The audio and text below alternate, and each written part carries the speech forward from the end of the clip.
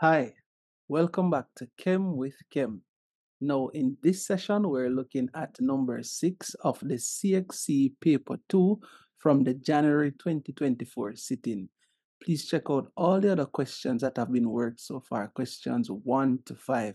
If this is your first time to the channel, thanks for joining. Please check around to see what you like. Remember, if you find value, please like, share, and consider subscribing if you haven't done so. Also, turn on post notifications so you won't miss any time fresh content is added. Let us get right into it.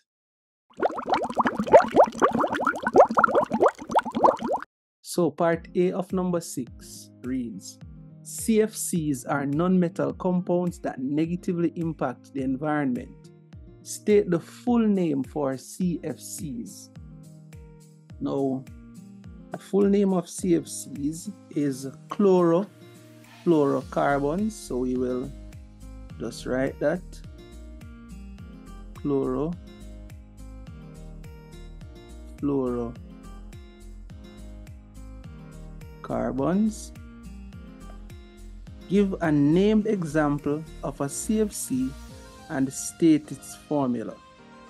All right, so one example of a CFC is chlorofluoromethane, and its formula methane, but we've substituted two of the hydrogens with a chlorine and a fluorine, so that would be CH2 ClF. Then part 3, give the formula of a molecule with which CFCs react in the environment. So the formula or the name is ozone. The formula is O3.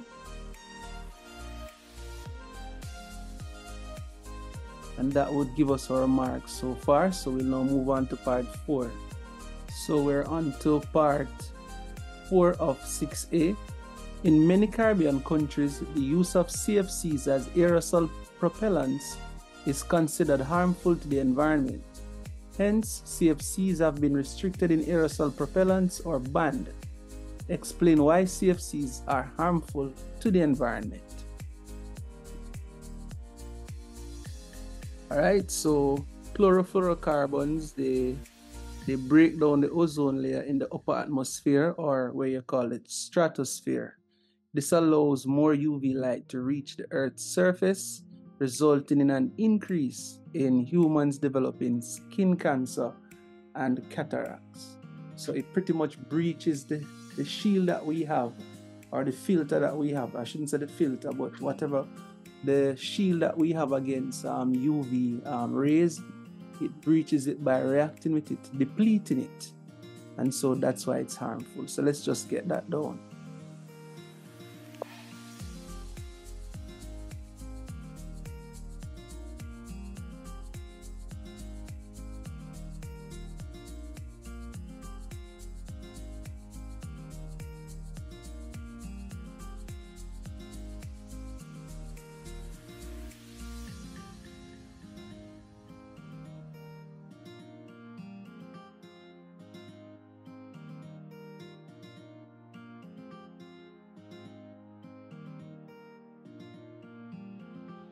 So we go with the part in brackets since humans are part of the environment. For emphasis, well, the ozone layer is there to protect us from the harmful UV rays coming from the sun. So CFCs break down the ozone layer in the upper atmosphere or the stratosphere. This allows more UV light to reach the Earth's surface. So it pretty much depletes or shields from UV radiation. Now over to part B of number 6. Chlorine is a gas that has many uses. Part 1. State one use of chlorine gas. So chlorine is used not in this form, but it's used in the treatment of drinking water. We could say chlorine is also used in insecticides.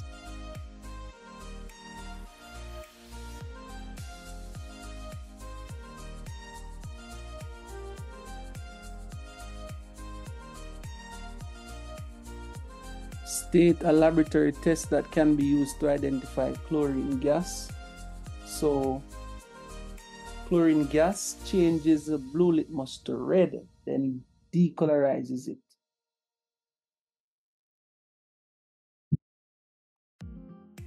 Test with blue litmus, Cl gas, changes it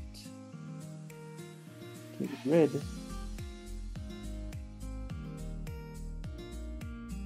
then bleaches it.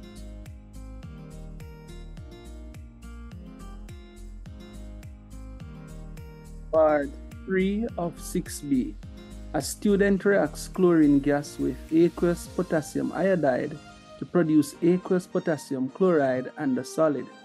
Write a balanced equation including state symbols for the reaction. So we would need aqueous chlorine or chlorine in the aqueous state, bubbling water. That will go with 2Ki aqueous. That will give us 2 KCl, just write in the balanced equation up front, plus I2 as the solid. Let's make this 2 more pronounced.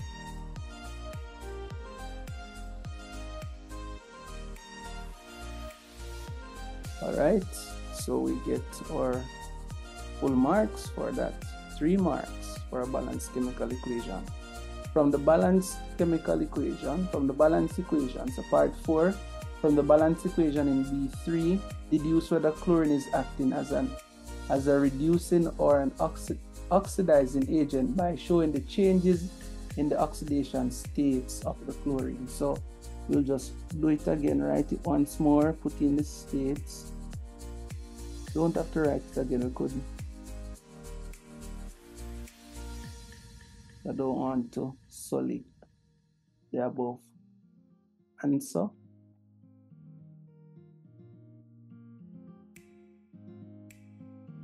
Right, so the oxidation state here is 0 for the chlorine. The iodide here is -1 in potassium iodide. The chloride in the potassium chloride on the right hand side is -1. The iodine on the right hand side is 0. So the oxidizing agent is itself normally reduced. So if we look at chlorine, its oxidation number is moving from 0 to -1, which tells us that it's reduced. So that means chlorine is acting as, Cl is acting as the oxidizing agent, which is really what it is. Very powerful oxidizing agent. So we've shown the oxidation state, and the chlorine is actually being reduced, and that's what normally happens to the oxidizing agent itself as it pulls electrons from the reducing agent. So chlorine is the oxidizing agent, and just like that, we've gotten our full 15 marks. Remember to like if you find value and share this video, and of course you are able to book a tutorial session with Chem with Chem by sending an email to chemwithchem@gmail.com. Copper later.